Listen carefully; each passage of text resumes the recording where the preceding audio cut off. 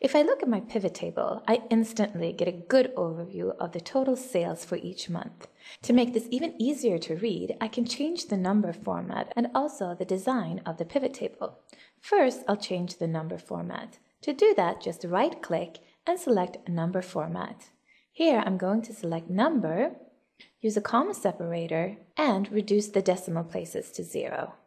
The next thing I want to do is that I want to change how the pivot table shows the subtotals. Click the Design tab and then Subtotals. Here I'm going to select to show all subtotals at the bottom of the group. So here you can see that for 2011, I get the 2011 total at the bottom. And this is just a personal preference. I think it's easier to see it this way. Another thing I like to do is to add a blank row underneath each year. So I'll click Blank Rows and select Insert Blank Line after each item. There, now there's a clear distinction between each year.